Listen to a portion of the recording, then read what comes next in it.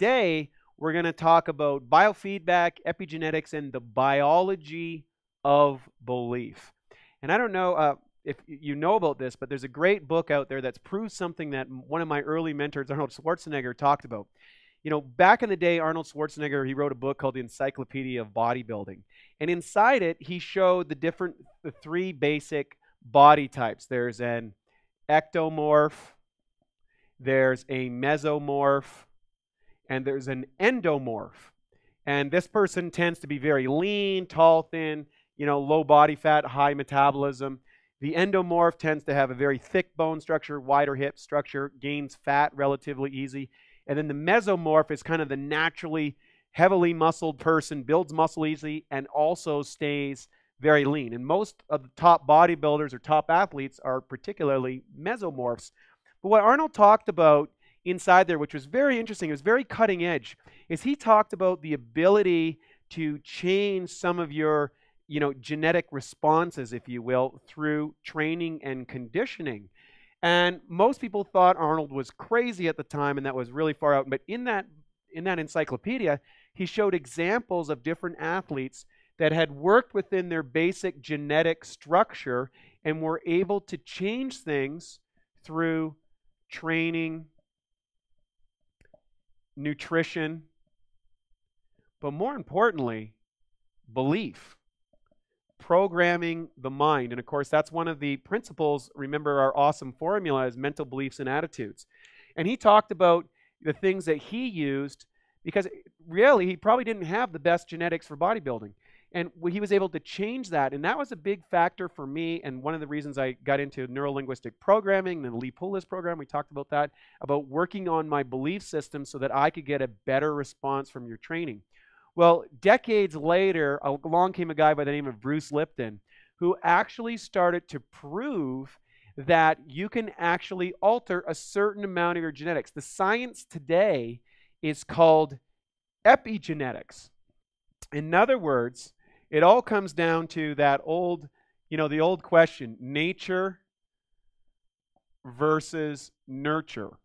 And Charles Darwin oftentimes was misinterpreted. And he said it wasn't the species, the strongest and the fittest, that was the most successful. It was actually the most adaptable. And what he meant by that was the ability for a species to adapt to its environment.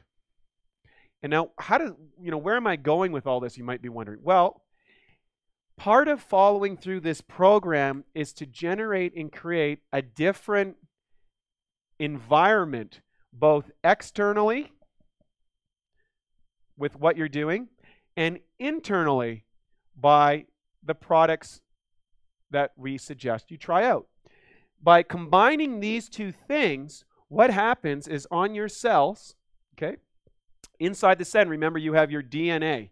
This is your message broadcasting system that tells your body. Now, a great part of these genetics they thought were fixed, which is true. However, Mr. Lipton talked about how you could actually reprogram a certain percentage of your DNA that would allow you to produce better results, just like Arnold suggested way back years and years and years ago.